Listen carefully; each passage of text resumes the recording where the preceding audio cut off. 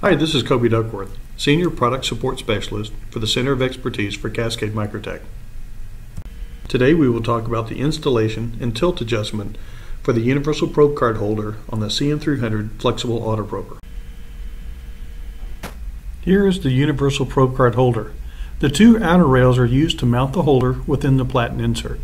Each rail has 3 M4 screws used to secure the rail in place against the platen reference surface. Each outer rail also contains 2 planarization set screws used for tilt adjustment. There are 2 fully adjustable inner rails used to hold the probe card at the center of the platen opening. Each inner rail is secured to the probe card holder with 2 thumb screws located at each end of the rail.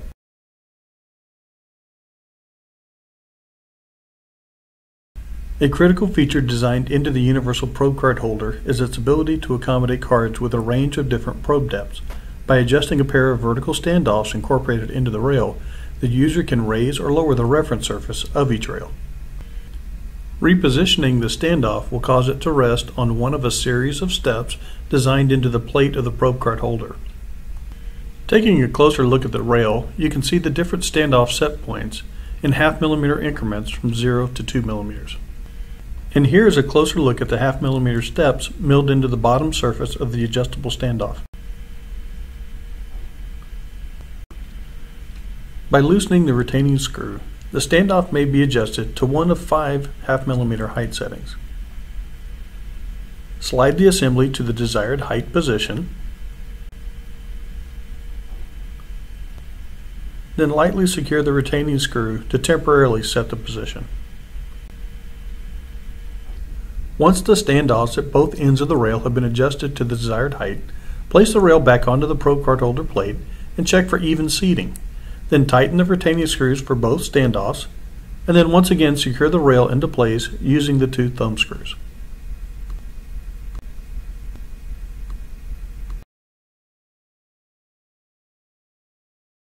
Before installing the probe card holder into the platen insert, be sure to back out the planarity adjustment set screws so they do not engage with the reference surface of the platen insert. So it's easier to see, here I have an example outer rail. At each end of the rail there is a set screw used for adjusting tilt. Back out both of these screws so that they do not extend from the lower surface of the rail.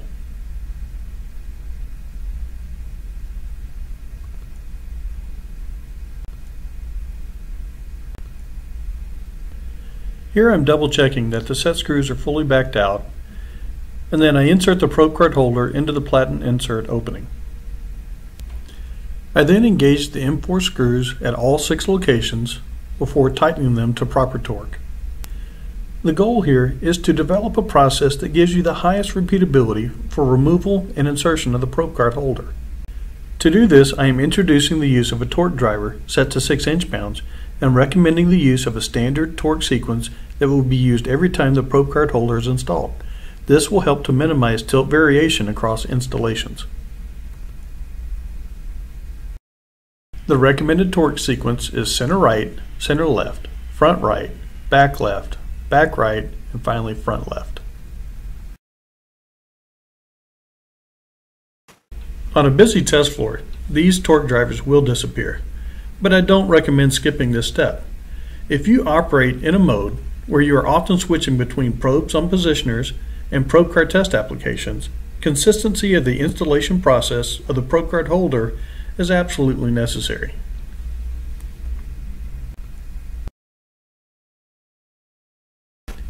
We are now ready to install our probe card of choice.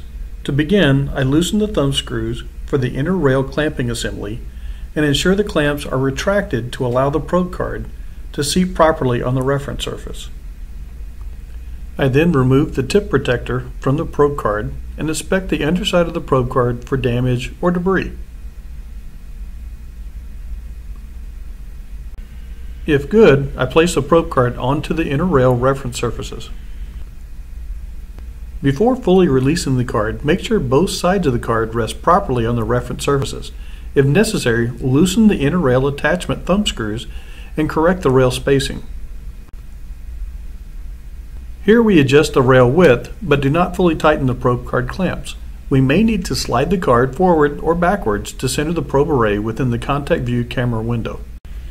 For demonstration, I intentionally placed this card to the rear of the opening to show that an adjustment was necessary. The probe tip array should be horizontally centered in the window. It must also be located in the top 1/3 of the camera view to prevent travel fence violations that protect against hardware collisions. This card is too low and the rails must be adjusted to accommodate.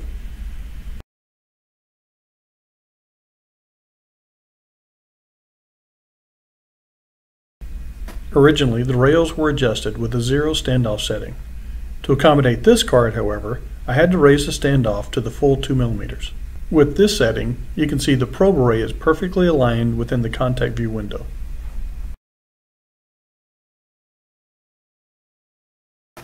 With the outer rails fully secured against the platen reference surface, adjust the set screws to the point of first contact with the platen reference. Therefore, any future adjustments will be made from a known adjustment datum.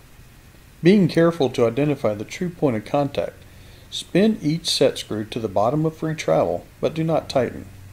On this assembly, one screw appears to have some debris in the threads, making it difficult to spin freely. This will also make it difficult to find the true point of contact. You may need to remove the probe card holder and clear the debris. So let's review. The probe card holder has been installed into the platen opening. The outer rails are secured to the platen with a torque of 6 inch-pounds. The inner rails have been adjusted to the appropriate height and adjusted for the width of our card. The probe card has been installed, centered in the contact view window, and secured into place. And lastly, we set the starting position of the planarity adjustment set screws. To assess the tilt of the probe card holder, we installed a probe card with a known good probe array tilt, and then contacted a bare aluminum wafer to assess the uniformity of our scrub marks. Using this technique, we have determined that the probe card holder planarity needs to be adjusted. To begin, loosen all 6 screws securing the outer rails to the platen. During our scrub mark based planarity check, we found the probe marks at the top of the array to be light, indicating that the bottom of the probe card needs to be raised. Working in pairs, adjust the right and left bottom set screws in small, equal amounts. Keep in mind, this was designed as a 4-point planarity adjustment system, so working in adjustment pairs is critical. Also note that the chosen set screw incorporates coarse threads and a flat mating surface instead of a point contact. This minimizes the adjustment resolution for each turn, therefore even small adjustments will make a huge impact on tilt. Once we have torqued the screws in place, we have now finished a planarity adjustment of the universal probe card holder. Once planarity is adjusted, you should be able to remove and later reinstall the probe card holder without having to adjust the planarity screws. When removing the probe card holder, be careful to avoid contact with the planarity set screws. They are not locked in place, and vibration or contact may change your planarity settings. Once an adjustment is made, verify the planarity is correct by analyzing scrub marks on a non-critical wafer, and fine-tune the planarity by repeating this process. Be sure to follow these guidelines. For fast and safe planarity adjustment, always adjust in a direction that lifts the probe card holder off the platen surface. Be careful on short probe depth cards to make sure the tips are still visible in the contact view window. Remember to make adjustments in pairs. Always adjust 2 planarity set screws at a time in equal amounts. And as always, use a torque driver and follow a standard torque sequence after every adjustment. Once again, my name is Kobe Duckworth. I want to thank you for watching.